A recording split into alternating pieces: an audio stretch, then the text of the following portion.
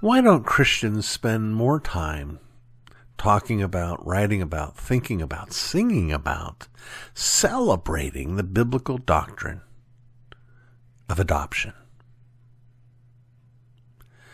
You know, theologians have a propensity for taking something natural and whole and slicing it into little tiny pieces. And that's not always bad. In fact, the Apostle Paul, under the inspiration of the Holy Spirit, does exactly that in providing for us in the book of Romans, chapter 8, what we call the golden chain of salvation.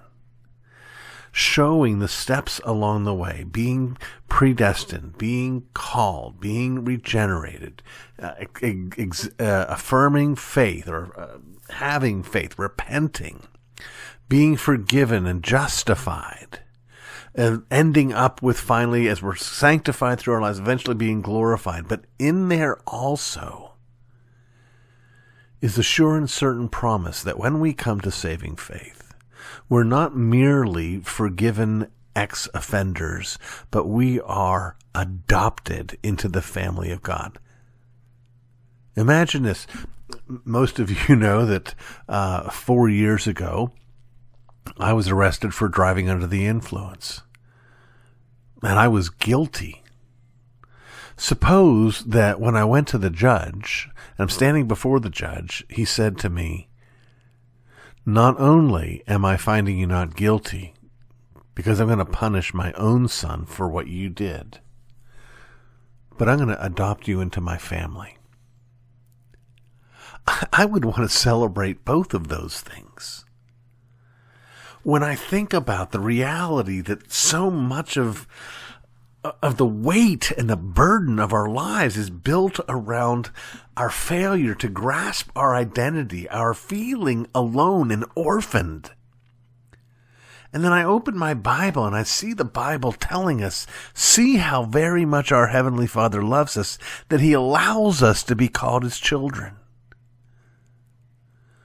That we're called to call our Heavenly Father Abba, Father. This is a glorious truth, and one that is, how do I put it, profoundly emotive, which may answer our question. It's interesting to me that we, in the evangelical church, tend to fall off one of two sides of the horse. Either we believe that any kind of emotional response is something unhealthy, and that what we do is we see the function of the word preached as downloading information from the pastor's brain into the congregant's brain. It's those worship services that I would call 3 songs and a lecture. Or on the other side, we want to get all hopped up and worked up, and it's all because of the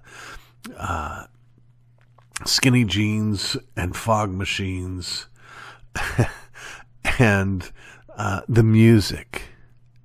But what we don't typically see is a deep dive into the glory of the gospel that can shape and change our hearts. That asks a lot from us. In the broad, happy, clappy church, we don't want to be asking the audience to be that emotionally engaged. In the dry and dusty evangelical church, we don't want anybody to be emotionally engaged. But the truth is that the gospel isn't merely a story about moral accounting. My sin on Jesus, Jesus' righteousness to me. That's true. It's glorious. But we are adopted by our Father who loves us by name. We are the apple of His eye. That's something we need to spend more time on, because it changes everything.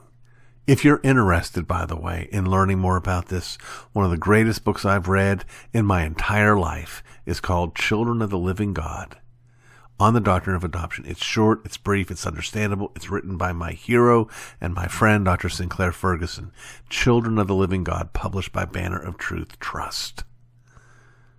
If you're a believer, spend time on this. If you're not a believer, I've got good news for you. Not only can you be forgiven, but you can become God's own child by His grace alone.